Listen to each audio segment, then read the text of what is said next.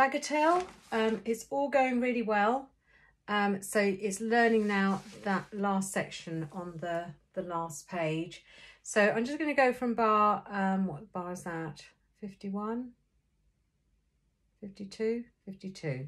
All right, because I just mentioned about making sure the left hand is always legato. Even there.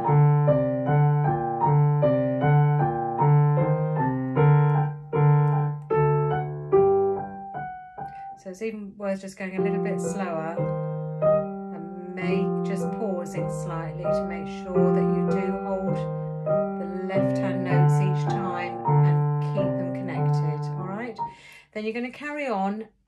So lots of right hand practice to get these chords right. Then at the end of that line, that's bar 60, we've altered the fingering so that you can keep it joined onto the next little bit. Then there is a break in bar 62, just very tiny. Down, up, down, up, down, up, rest, down, okay? And the left hand, I'm not going to play all the left hand because it's very repetitive. It's not really difficult. So when you put that hands together, go slowly.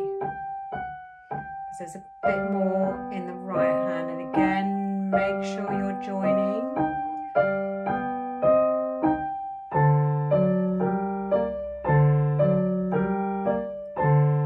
Little break here.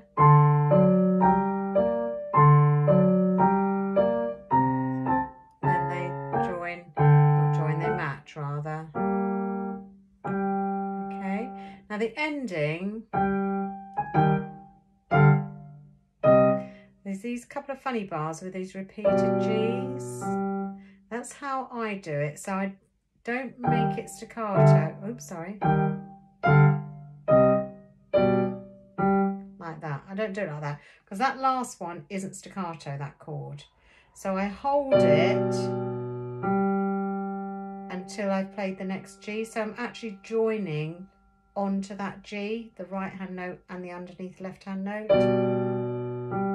You see that? Then it's staccato, and the same thing here. Okay, so hold the chord, then release when you play the second G. And then just add pedal up and down, very quiet now, pedal up and down, and hold everything, plus the pause, so quite a long chord, listen to it dying away. And then release everything together. Okay, so lots of work on this last page. You can do it in sections. You can go from that last section,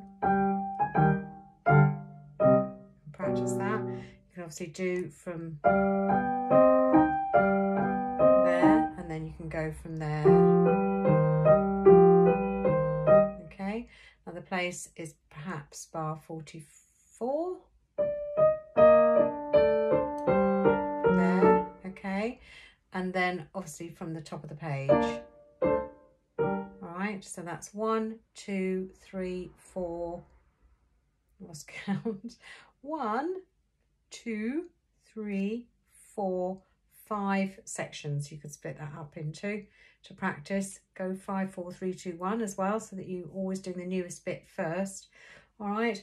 I'm not so worried about getting this up to some silly speed. I'm more interested in just getting it as a complete piece because it is long, and I think there's more to it than learning the Bach piece. All right, so that's your aim really over the holiday, is to get it as a complete piece of music that you can play at one speed fluently, hopefully without too much problem, through to the end, and then you can start thinking about speed.